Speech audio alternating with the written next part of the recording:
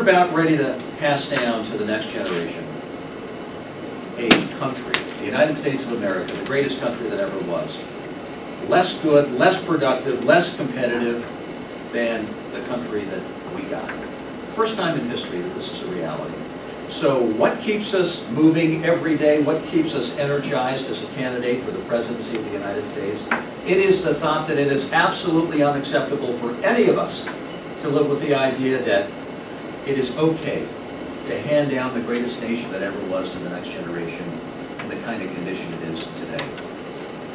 This country, I believe, is poised for energy independence.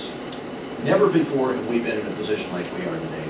We've discovered in this country that we have as much in the way of natural gas,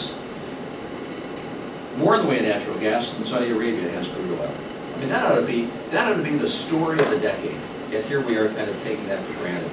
We need to move toward energy independence. We have the raw materials from which to draw. This could be a primary engine of growth.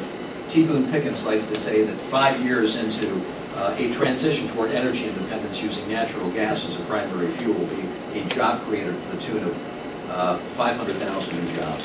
I think that's important for this country.